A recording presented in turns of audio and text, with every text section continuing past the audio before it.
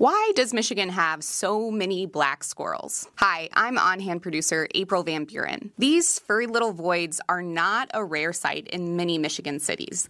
I was at Belle Isle the other day, and pretty much every squirrel I saw there was a black squirrel. And it's not just me.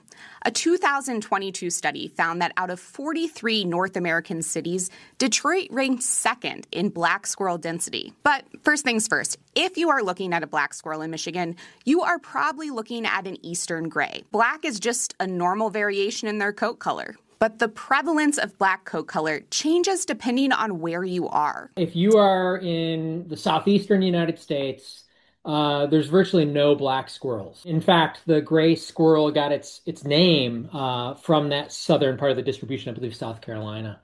If you move north, you find more and more black squirrels. So if you get into the southern Great Lakes region and you get into Ontario, you'll see the prevalence of black squirrels will increase to 20, 30, 40% or more. And he says scientists have a few theories about why that black coat color might be more common in Michigan. If you look at how fast black versus the more typical gray morph heats up on cloudy days, the black morph heats up faster. So if you think about like where's cloud cover, it's super cloudy in the Great Lakes, right? Their distinctive black coat also makes them more visible to humans, which could help them avoid getting hit by cars. But the curious thing is black squirrels, even though they get that benefit, they are not abundant in every city. So if you go from town to town, from Kalamazoo to Grand Rapids to Detroit, you'll definitely find variation in the frequency of black squirrels. Brad says the squirrel populations you see in cities today were mostly brought there by humans. People started introducing squirrels to help kind of beautify those landscapes, right? To add an element of nature. And sometimes those were black squirrels. Sometimes they were gray squirrels. And that might have been a little bit of sort of the random variation you find from city to city. So there you have it.